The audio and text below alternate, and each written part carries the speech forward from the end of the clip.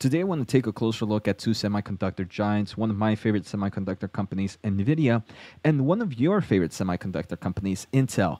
So, what I want to take a closer look at is just some recent updates on some of these US restrictions on AI chips. We are hearing some talks happening this week, and obviously something to keep an eye out, especially for semiconductor investors. And second, how Intel might be trying to get into this Chinese market, especially with AI chips, thanks to the export controls that we are seeing here in the United States. So let's take a closer look in today's episode. So real quick, very nice day for semiconductor companies. It does seem like very nice day for the overall market, but we can see Intel is up roughly 3.6%. Nvidia is not that far behind, up almost 2.1% as I am recording, and this is after the market closed. And we can see AMD closed at almost 2% up on the day. So overall, great news for semiconductor companies. It does seem great news for the overall tech market in general.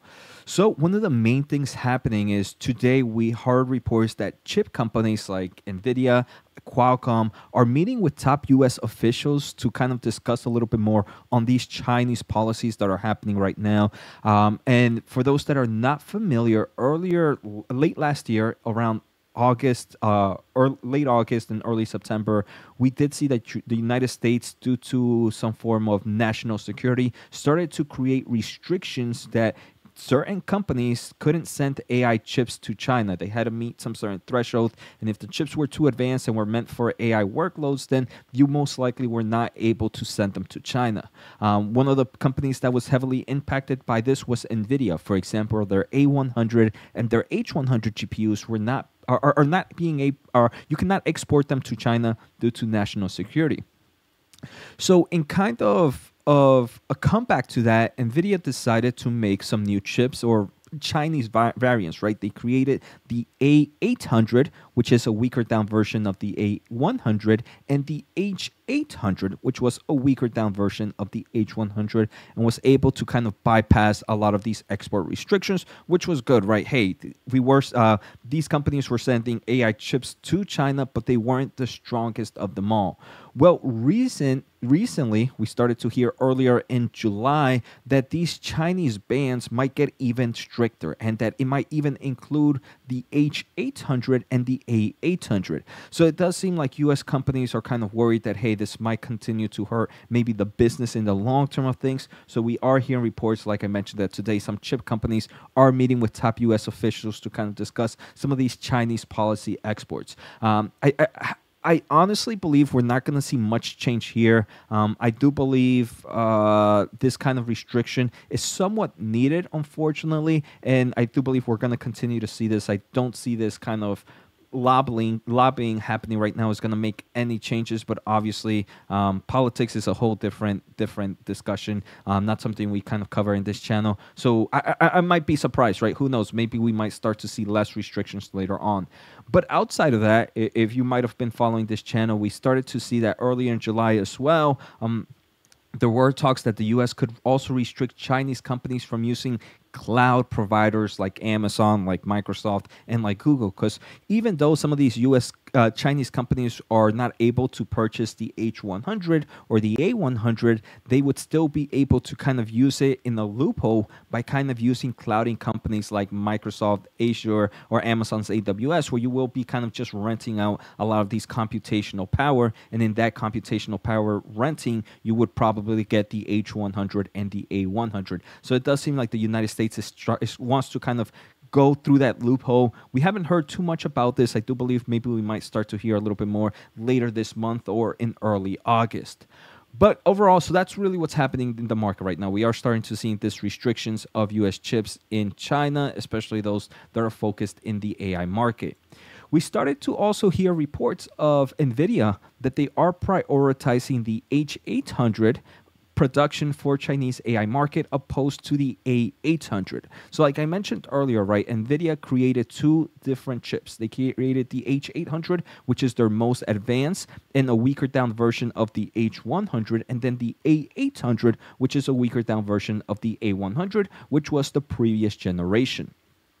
It does seem like there are reports that Nvidia just wants to say, hey, screw the A800. We're just going to sell the H800 to China. And it does seem like the main reason is Nvidia just wants to make more money, right? The H800 is roughly selling for $35,000 per chip in China, where the A800 was only selling at $14,000 per chip. So overall, better margins probably for Nvidia, and also better revenue on their top end. The other thing that I do believe could be happening is Nvidia might be just working with some kind of manufacturing partner, obviously TSMC, and it might be cheaper for them to say, hey, look, I know we have the H800 and we have the A800. What if we just do bigger volumes of the H800 and no volume of the A800? Maybe margins can even improve a little bit better for that higher margin product. So I think that's great news. I mean, I do believe NVIDIA is going to be making a nice amount of money, and it's really taking advantage, unfortunately, of this demand of their AI chips.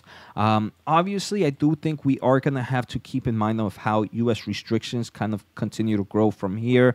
If you are a semiconductor investor, one risk right now, at least for Nvidia, is that, hey, look, even the A800 and the H800 get restricted from China. But at the same time, at the moment, it does seem like Nvidia has enough demand from the rest of the world that even maybe for the next few quarters, if they do see a slowdown in China, that demand can be picked up easily by any other part in the world, in the United States, in Europe, and so on and so forth. So in the short term, something like this might only be a small bleep for Nvidia and maybe some of these semiconductor companies that are seeing this kind of demand. In the long term of things, though, I do believe that's where a lot of this can really create some form of impact. Before we go any further, guys, though, if you are enjoying the episode, make sure to hit the thumbs up. Make sure to hit the subscribe button. I'm trying to hit 30,000 subs by the end of the year, so I really do appreciate the help. If you want to learn more about the semiconductor companies, my bread and butter through education and through my career-wise, I do have a membership program where I do weekly videos. Make sure to check that out as well. And finally, I want to thank The Motley Fool for sponsoring this video, and check out fool.com/Jose for the 10 best stocks to buy now. With that link, you get a promotional offer for the subscription service. Now, let's continue with today's episode.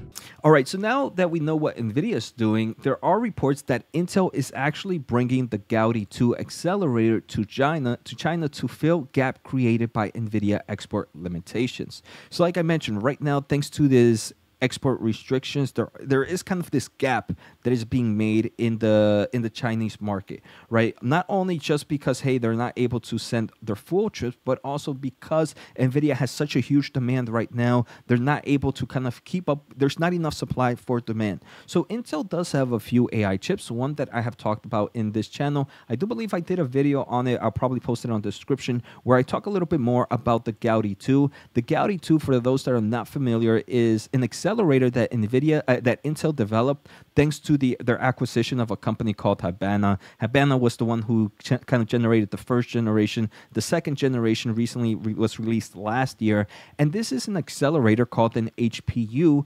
And the Habana Gaudi 2 seems to be doing really well for certain AI workloads, like kind of like training large language models. The Gaudi 2 is one of the only two semiconductor solutions to submit performance results to the benchmark of large language model training of GPT-3. The only other semiconductor solution was the NVIDIA product. It does seem like the Gaudi 2 is an extremely compelling price performance alternative to NVIDIA's H100, and in forms of performance, it's a little bit better than the A100.